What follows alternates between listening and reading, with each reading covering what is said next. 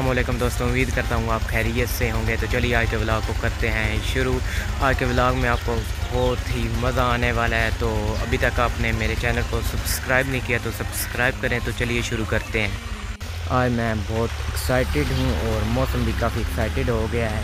पहले धूप थी लेकिन अब बादल छा गए हैं और हवा भी चलने लग पड़ी है, तो मौसम काफ़ी बेहतरीन हो गया है। तो मैं एक्साइटेड इसलिए हूँ कि मैं आज ट्रैक्टर चलाऊंगा। तो चलिए देखते हैं कि ट्रैक्टर चलाने का एक्सपीरियंस कैसा रहेगा।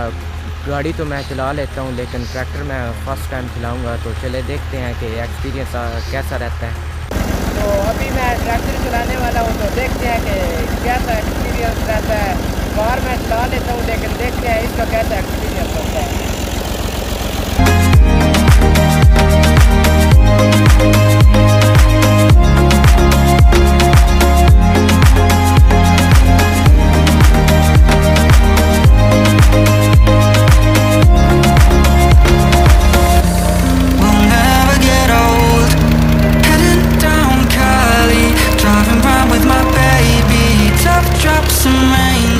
Motion got me all faded, my heart got me going all crazy, and I won't be walking away, yeah. I'm a fool, yeah, I got love blind, and ooh yeah, got my heart out, and it's covered in gold, like moonlight over Hollywood, and it's cool, yeah, 'cause you know it's good, oh baby.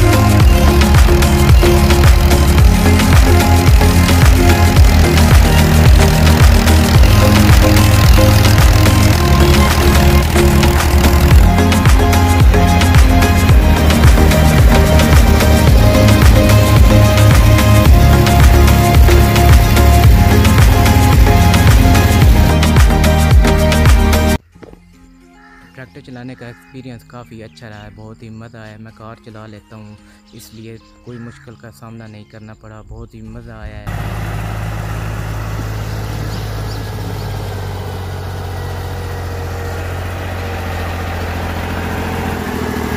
Tractor चलाने का experience तो काफ़ी अच्छा रहा है, लेकिन ये जो है ना, हमारे दूसरे भाई ने ना दूसरे खेत में ये हल चला रहा था और इसने बेल्ट तोड़ दी। अभी हम बाज़ार जा रहे हैं ये नया लेने और फिर आके ट्रैक्टर चलाते हैं। अभी हम बाज़ार से वापस आ गए हैं और ये बेल्ट लेकर आ गए हैं। तो अभी ट्रैक्टर के साथ लगाते हैं और फिर दोबारा से इसे चलाना शुरू करते हैं।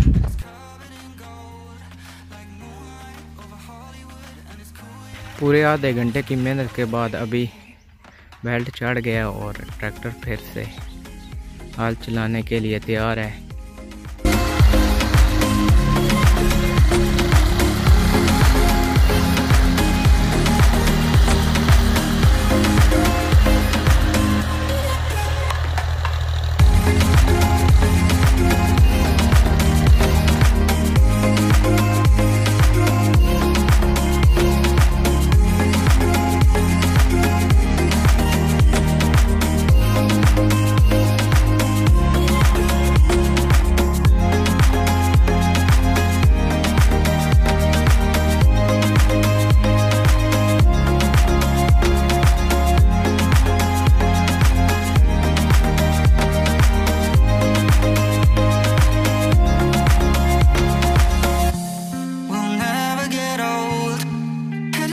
ट्रैक्टर चलाने का एक्सपीरियंस काफ़ी अच्छा रहा है, बहुत ही मज़ा आया।